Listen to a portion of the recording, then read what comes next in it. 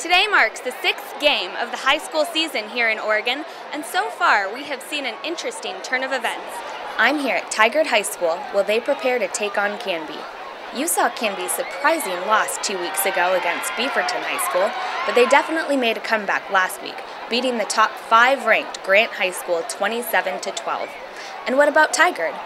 Looking back at stats over the past month, this team has had a disappointing season, only winning 1 game thus far against Lincoln High School.